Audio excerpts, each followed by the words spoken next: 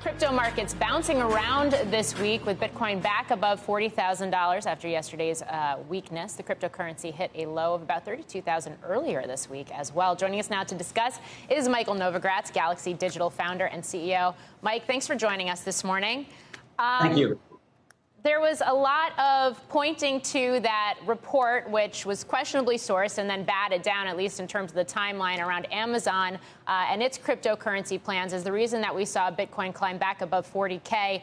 How do you see the pricing action here? What do you think's been driving it?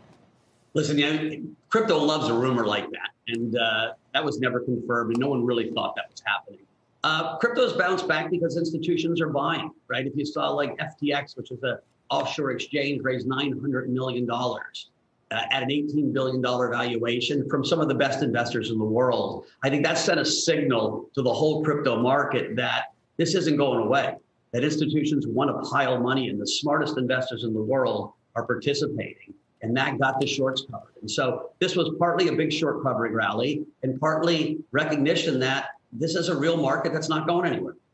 Yeah, there's been a lot of back and forth, particularly in the past week or two, about the argument, or I guess people trying to bat down, critics trying to bat down the argument that Bitcoin and cryptocurrencies are an inflation hedge. Given the fact that we are coming into comments and more policy details from the Fed today, how do you see it?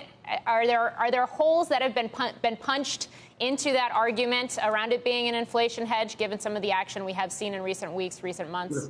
Let's remember that, Ethereum is 6 years old and Bitcoin is 13 years old. So we're still very early in the adoption of these new technologies and these new assets.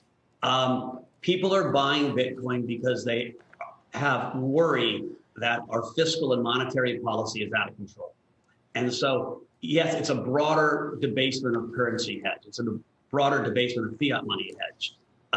That's mostly an inflation hedge. It doesn't mean it's going to go tick for tick with every CPI number. Shepard Smith here. Thanks for watching CNBC on YouTube.